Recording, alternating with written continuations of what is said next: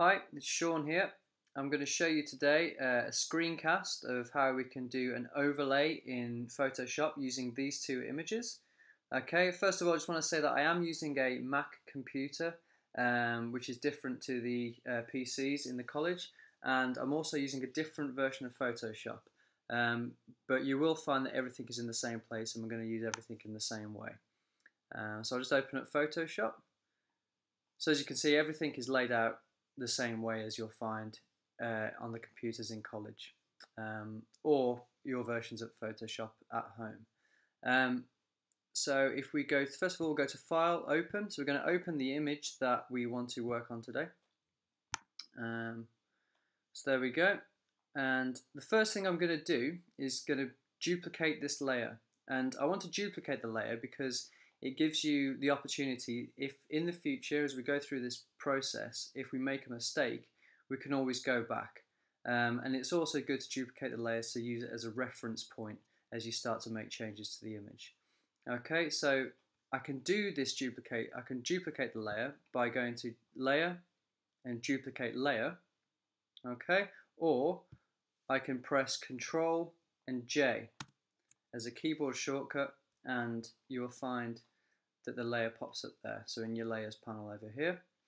Okay, so the next thing I want to do is I'm going to go File, Open, and I'm going to select the image that I want to use today to overlay.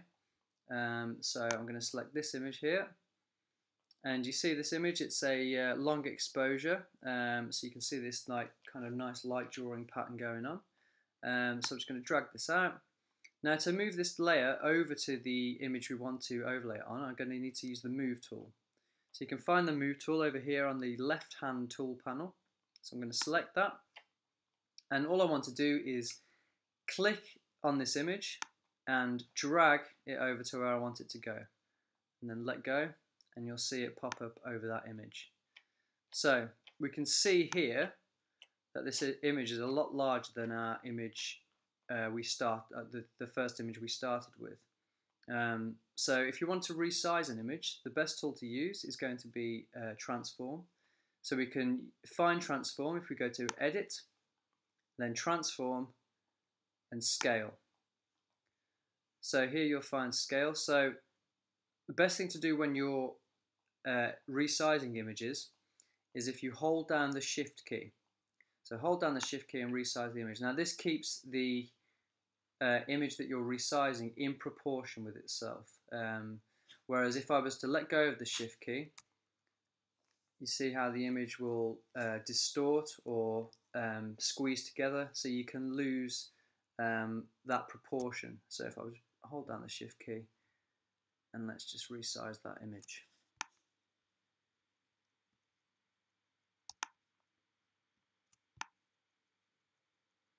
Okay, I've gone a little bit too small there, so I might make it a little bit larger again.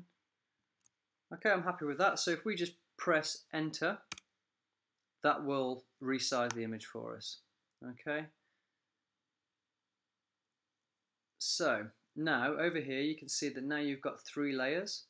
So you've got your first layer that you duplicated, which is a copy of the background, and you've got your second layer, which is the layer that you want to overlay over the first. So we can do an overlay blending technique by this little scroll down menu here. If we click on that and we scroll down to Overlay and click Overlay, now that will overlay that image over the first portrait image. Okay, so we can move that around. As long as you've still got your move tool selected, you can move that layer around. Okay, so now you can save that as a JPEG if you want to print it off. But I'd advise, first of all, if you go to File and Save As, and make sure that you save it as a Photoshop file, because what a Photoshop file will do is keep all these layers here. So if you want to come back and edit it or make changes to it in the future, you can do. So if we just save that quickly. Okay. But yeah, and then you can also do exactly the same way for saving it as a JPEG. So yeah, thanks for listening, and I hope that helps. Okay.